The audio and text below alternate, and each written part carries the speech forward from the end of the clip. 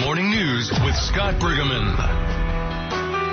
Assuming Republicans are able to hold on to the Senate, how will climate change be impacted amid a divided government? Josiah Neeley, who advises the Washington, D.C. based R Street Institute energy team, discusses the bipartisan Growing Climate Solutions Act, which aims to create a government-run verifier for agriculture-related carbon offsets. So this is something that has developed in the private sector. There's a lot of companies that want to purchase these offsets, carbon offsets, which agriculture, as you noted, is a big potential source of. One of the problems has been a kind of lack of any sort of system for verification of what's actually happening with the offsets and how much carbon reduction you're really getting or whatnot.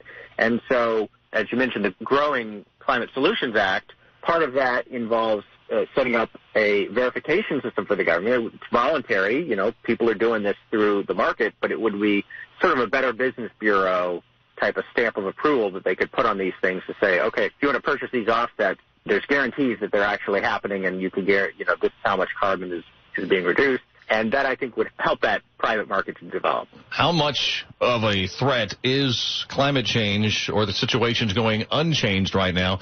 How much could they impact the United States, the world, and the economy? I think that there are some definite real risks and costs involved with climate change over the long term. I think it's important to remember that climate change is a long-term problem. Yeah. And that's part of the reason why we focus on bipartisan solutions, because you know, the nature of our political system is for a while the Republicans are in charge, and then for a while the Democrats are in charge. It flips back and forth. So if you have something that only one side can agree on, that's not a long-term solution, yeah. Right? It's going to keep, you know, the lights are going to keep going on and off, metaphorically speaking. Yeah. So there's some things that we've identified that could happen under a Biden-McConnell administration are not only important for Biden-McConnell, but they also help show that, yeah, you can do this in a bipartisan way, and I think that's what's necessary to make it durable and lasting. And that's what we really need to protect ourselves. And I guess one of the big arguments moving forward will always be whether it's the way things are when it comes to natural climate change or versus man-made. There are natural cycles of the climate, too. That I think that's absolutely right. But there's also, certainly I'm not going to discount an effect from man there. Right.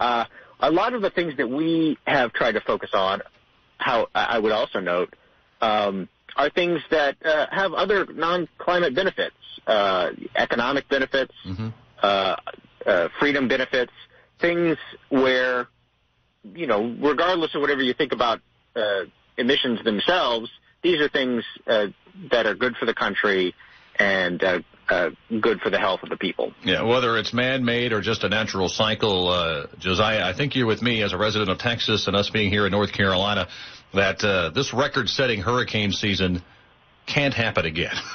We can't deal with this again, can we? Well, you know, many things that I would say I don't want it to happen again. No. Whether it can happen again, it Sure. probably can. But yes, you know, we've seen some really devastating storms here in Texas, as you have in North Carolina as well, and it's always it's very tragic.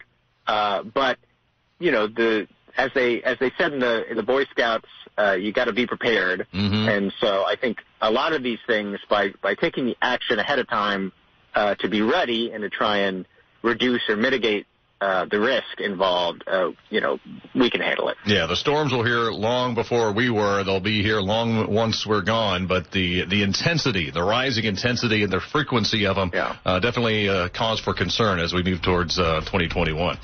Yeah, well, many things to be concerned about for 2021, but also a lot of things to be hopeful about. Yeah, I guess we do have a lot of things to look forward to, hopefully, and that is Josiah Neeley, who advises the Washington, D.C. based R Street Institute's energy team.